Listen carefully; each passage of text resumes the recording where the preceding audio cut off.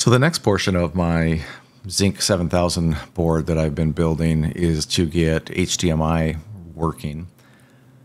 And I've been successful with that, and I am going to talk through in this video really the basic pieces of that. Start out here with the picture of the PCB in EasyEDA Pro. But what's relevant here would be coming out of my Zynq, I come up here to where the HDMI connector is, and I've mounted it bottom side just to facilitate the routing the way that I brought this up, and I run it through this TPD 12S016. And then there's some miscellaneous, passive components that go with that, but really that's about it. So I'm taking signals straight out, working through this TPD into my HDMI output. With that, here's a picture of my board assembled and running. I'm just sitting at not my normal workbench, but just my desk, my normal work desk here.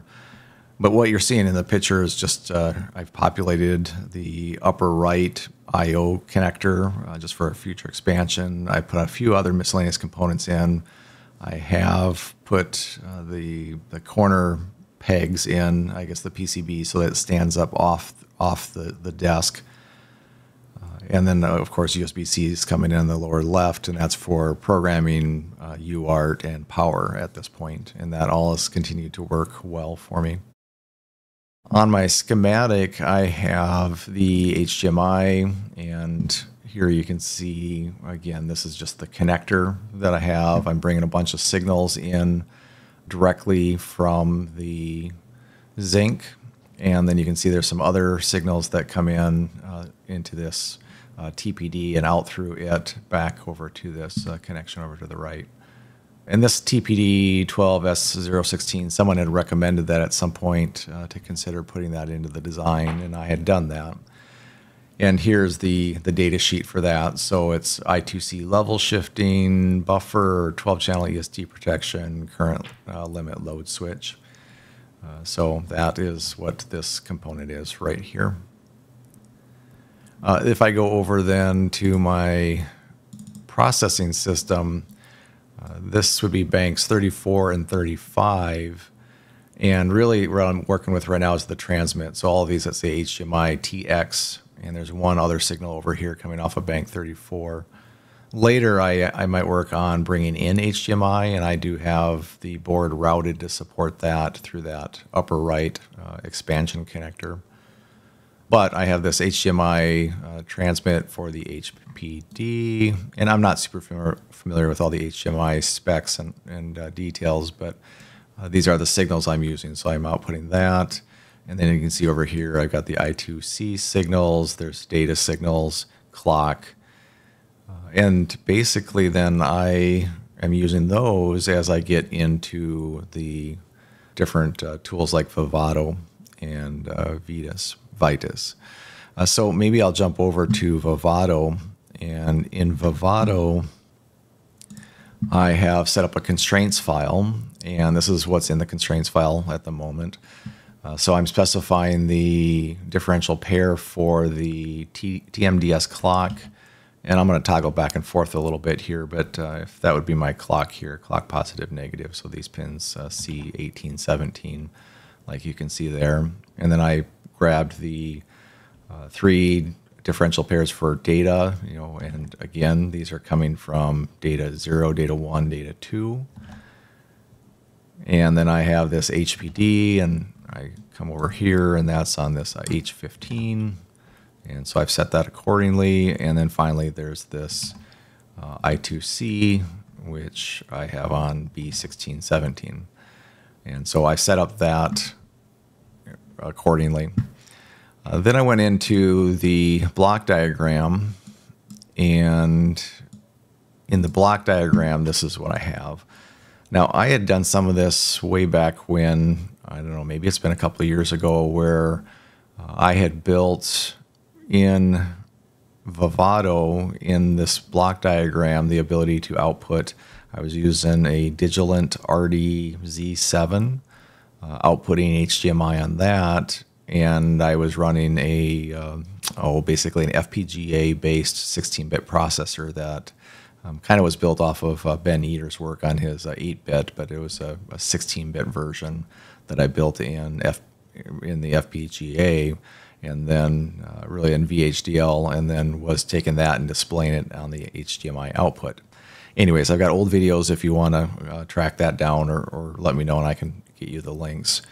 But I stripped all of that out. I basically took that project, I upgraded it to the latest Vivado 2024.2, and I took out anything and everything that had to do with the actual 16-bit VHDL processor. And what's left here is really just the HDMI output. And so I'll zoom into this, but basically if I just start off in the upper left of it, I'm using my Zynq processing system. So that just is set up to match what I've shown in previous videos. In the last video, for example, when I was doing DDR testing. But then there's some other components here. There's an AXI memory interconnect. There's this AXI interconnect, which apparently is now discontinued. It shows discontinued. I don't know if there's a replacement for that or a different way to do what I'm doing here, but I didn't, at the moment, want to mess with it. I just wanted to use this project as it was. And then you can see there's some other components over here. There's a dynamic clock generator. There is an AXI video direct memory access, video timing controller, stream to video out. And then I also have an AXI GPO for that HPD signal. But this is getting me all of my output that I should be needing here.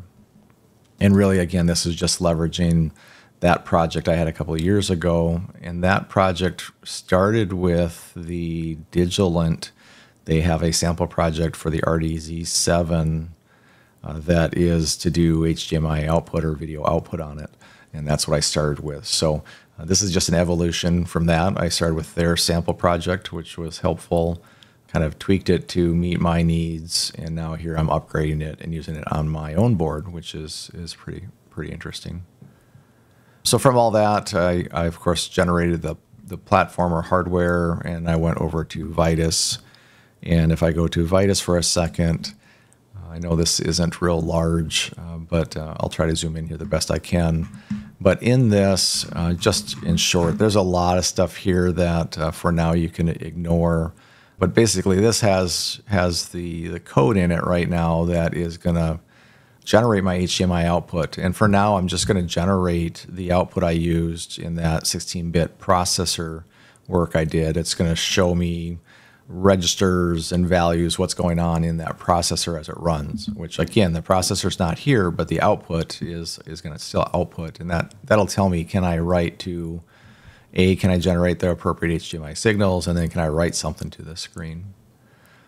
So if I run this, which is what's currently running on my board, you then see the output that is sitting here in this picture. And so it is successfully driving HDMI, and this is all content that I'm generating through this code here in Vitis. And basically what it's trying to do is it's trying to read a whole bunch of GPIO information from the 16-bit VHDL processor that would be running, which I, again, don't have it running. But then it takes those values and displays it kind of in an LED bar graph type of format, kind of a retro type of look.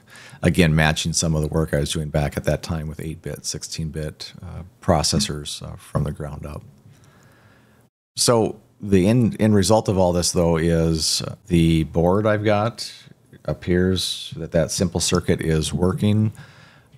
I am using the block design that apparently is still working fine, and I can now programmatically generate and create output for this HDMI output. So that's kind of the short version of it. If anybody wants more details, reach out to me. But I think all I'm trying to do in this for now is just test, can I generate the HDMI signal, and can I get output to it, to see if the physical PCB and the circuit design works. And I'm going to say yes, it looks like it's working just fine. Now I probably can go into that block design and find newer, better ways of doing the same stuff, try to learn what Digilent is doing in some of their sample. There are a few components here, for example, on Vitis. There is, I think there's this dynamic clock. And that is from Digilent, this component here. So it's a dynamic frequency generator. There's also a display control. So this is Sam B. Bobrowitz. It looks like he wrote some of this, or she wrote some of this for the Digilent display controller driver. And I'm just leveraging that driver for now. And I've not looked through what all is involved in this, and nor do I really have the interest in doing that right now. I just want to see if I can get HDMI output, and this little library is helping.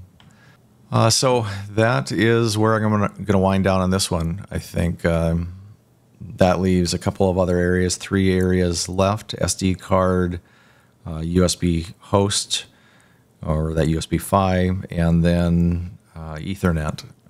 So those will be my next few things to try to tackle. But HDMI output is great, so now I can start rendering something along with my serial debug output and leverage this hardware.